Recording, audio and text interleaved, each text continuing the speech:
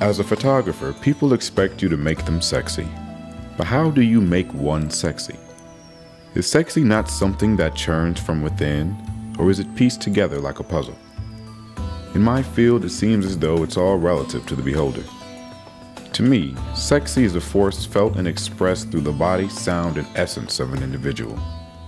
And none of those things can be created. I'm going to see.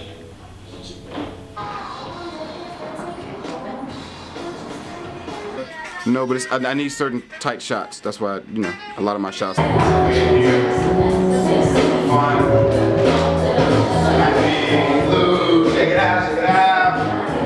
what you create.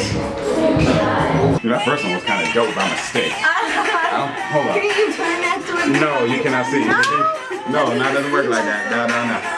No. Dude, I like to see that. So that's showing the gown.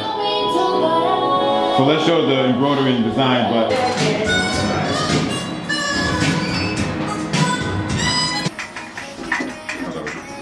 It looks good, but you need to switch up your pose. Yeah. Can you stand it?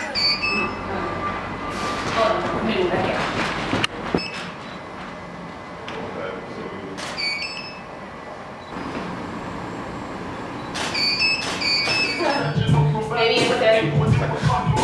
I want her butt like. Yes.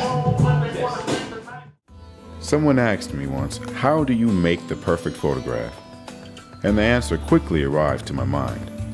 I told him the perfect photograph comes from the perfect team, and that of which I am blessed to have.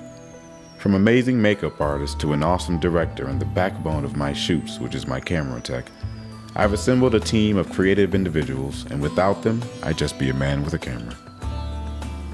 Walk around.